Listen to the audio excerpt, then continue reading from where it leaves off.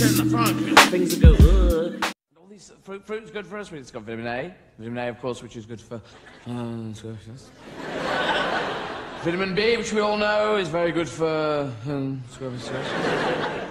Vitamin C is good for scurvy, isn't it? Yes. And there's a lot of scurvy around these days. People that can't come into work got scurvy, yes. Yeah, well, I live on a houseboat, and, yeah, frothing at the mouth. Yeah, the old Captain Cook problem there. There's vitamin D, which again is good for... Vitamin E, which is good for skin. And then that's it. No more vitamins. The whole vitamin naming committee, they're going, ladies and gentlemen, vitamin F. Suggestions? Oh, fuck it. I'm off down a boozer. Apples are great. Apples are user-friendly. You just, big, hardy, you grab them and you go, arr, arr, arr, arr, arr, arr, and then you start to eat them. And always do the dog impression first.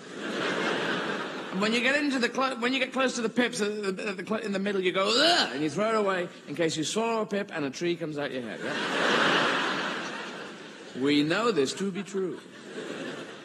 And oranges, there's a big war. I don't know about, you know, there's a sort of internal war going on between the big old-fashioned oranges, big fuck-off, kind of Stalinist, big fuck, kind of oranges, and the new baby Satsuma, Manola, Kumquat, Benundadurda, Chuncha, MG, Satsuma, kind of, big fight going on there, because to eat a satsuma is a piece of piss. You just go flump, and then flump, and flump. And you break off these one by one, don't you? And you got so much, you go, oh, and if there's people in the room, you go, go on. It's like a very cheap round, isn't it? Go on. Satsuma. And if you're that other person in the room, you go, no, oh, all right, yeah. Thank you very much. Yeah. So satsumas are great. Eat them, piece of piss. But you can't do it with an orange. You go, do you want a bit of orange? If you go, I've got just can't fucking get in. Because it's inside an orange, it's like the film Das Boot in there. With Jürgen Prochnow going, don't let them get into the orange. Most important. Or the juice will get out and will not be good. So breaking in with finger depth charges. Let the peel come off only in small chunks.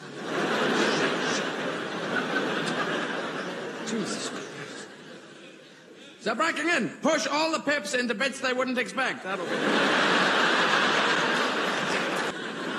So oranges can fuck off. That's what I say. And pears can fuck off too. Because they're gorgeous little beasts, but they're ripe for half an hour. And you're never there. They're like a rock or they're mush. In a supermarket, people hammering in nails. Just put these shelves up, mate, then you can have the pear. Really? Because you do that squeezy thing on fruit, where you go in and go, oh, squeezy, oh. It's a test squeezy thing that you've seen French chefs do on television. Oh, squeezy, oh. But I have no frame of reference, so I'm going, oh. Is that good? I'm squeezing about this much. Is that good squeezing? That's an expert thing, isn't it? You know, that you see them go, oh, you know this one. They don't even look at it, they just... You'd go, oh, shit. No, it's got a hole in it. I'm not ready. I'll just put it on the end of a broom. Yeah, it's the manager. Yeah, so fuck pears. But pears are really, you know, like a rock. So you think, I'll take them home and they'll ripen up. But you put them in a bowl at home and they sit there going, no, don't ripen yet, don't ripen yet. Wait till he goes out of the room. Ripen now. In Turkey, the Ottoman Empire, full of furniture for some reason. And the Austro-Hungarian Empire, famous for fuck all. Yes, all they did was slowly collapse like a flan in a cupboard. And the German Empire, very organized, always build an empire, eins, zwei, build an empire, very Prussian. And then they'd celebrate with the World War and then lose the whole fucking empire by the end of the war. Then the 30s, Hitler, Czechoslovakia, Poland, France, Second World War, Russian front, not a good idea. Hitler never played Risk when he was a kid. Because, you know, playing Risk, you could never hold on to Asia. That Asian, Eastern European area, you could never hold it, could you? 7 extra men at the beginning of every go, but you couldn't fucking hold it. Australasia, that was the one, Australasia. All the purples. Get everyone on Papua New Guinea and just build up and build up. We stole countries. That's what you do. That's how you build an empire. We stole countries with the cunning use of flags. Yeah. You just sail around the world and stick a flag in. I claim India for Britain. And they go, you can't claim us, we live here. 500 million of us. Do you have a flag?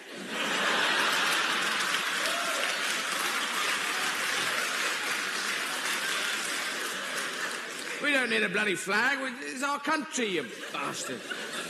No flag, no country. You can't have one. That's the rules that I've just made up. And I'm backing it up with this gun that was lent from the National Rifle Association. Because, I mean, Napoleon had been steaming in there, you know, 100 years before. I'm going to kill them, I'm going to kill them, I'm going to go, oh, it's a bit cold, it's a bit cold. Right. Okay, bad idea. And then Hitler, I've got a better idea, Oh, it's the same idea, it's the same idea. So then God created the world, and the first day he created light and air and fish and jam and soup and potatoes and haircuts and arguments and small things and rabbits and people with noses and jam, more jam perhaps, and soot and flies and tobogganing and showers and toasters and grandmothers and Belgium. And the second day he created fire and water and eggnog and radiators and lights and Burma and things that go and Colonel Gaddafi and Arthur Negus. And I think the third day he probably got lists and said, I can't remember what I've invented now. I've just been ad-libbing so far. And so everything sort of built up all through the days. And, you know, if you've got a deadline, you know how it works. Everything builds right up to the end. I think the seventh day, God was running around the paddock. Oh, my God, what happened there? Rwanda, better create Rwanda. Oh, sorry, I haven't quite done that. The Tower of Pisa. Oh, it's leaning. Oh, damn. Toilets and French camping sites. There we go. English football hooligans, there we go, whatever that is. Mrs. Thatcher's heart, there we go. Oh, fuck that. Oh, no, I'll put a stone in, that'll work. There we go. This kind of way. So, yeah, and there's also labels in supermarkets. You've got labels on the foodstuffs now, so you can tell. It says 4 grams of protein. You go, ah. Is that good? Is that far too little protein? Is it you're going to die of protein shortage, or are you going to overdose on it? 0.02 milligram of sodium. Now, sodium explodes in water. And do I need 0.02 milligram of that? But calcium. Can you overdose on calcium? Can you go...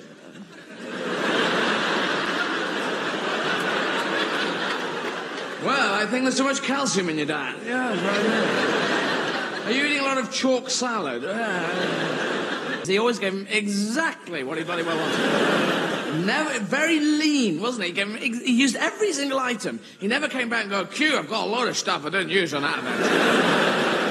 Went all the way out to fucking God knows where, and this watch that turned into a hamster. What was the point of that? These trousers, press a button, turn into jam. Why? The hat turned into a bicycle. That was very funny.